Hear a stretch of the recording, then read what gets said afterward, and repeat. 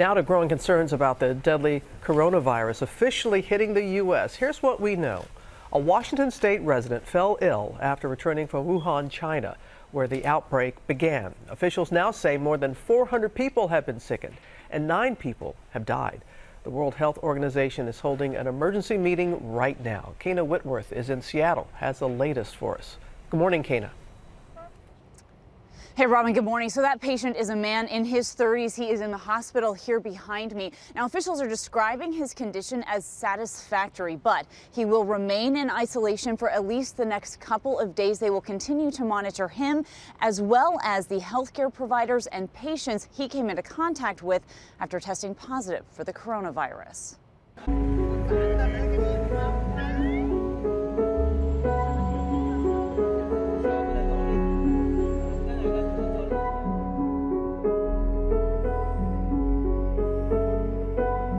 10 days ago, most people know that we ordered a 3-week suspension of school operations at all public and private K-12 schools in Massachusetts from March 17th until April 6th.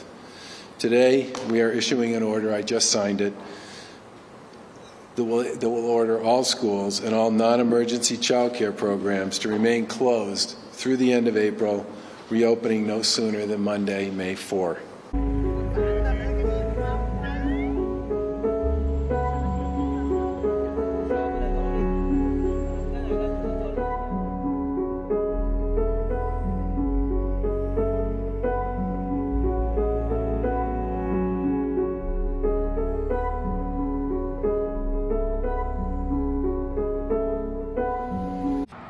Be a petri dish out here if it had the marathon today with all the people. Early this morning at the starting line in Hopkinton, no crowds at all. It's a lot different, a little Twilight Zone-ish. Our affiliate WCVB spotted just one runner being dropped off by his family. He quickly disappeared into the darkness. It's not a great accomplishment. You're not going to be celebrated for it. No one's going to be clapping for you. Because of COVID-19, city officials convinced the Boston Athletic Association to postpone this year's marathon till September.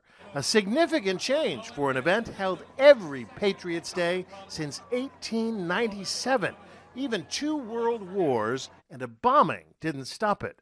But this year, Boston Strong has a different meaning.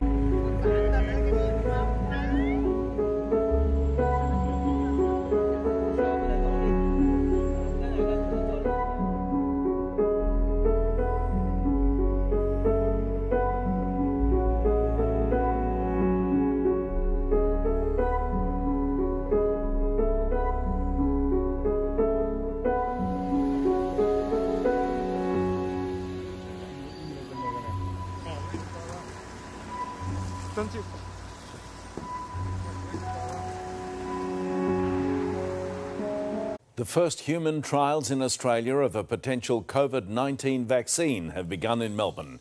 An American biotech company that's developed the drug is hoping for a breakthrough before the end of the year. More from Dougal Beattie.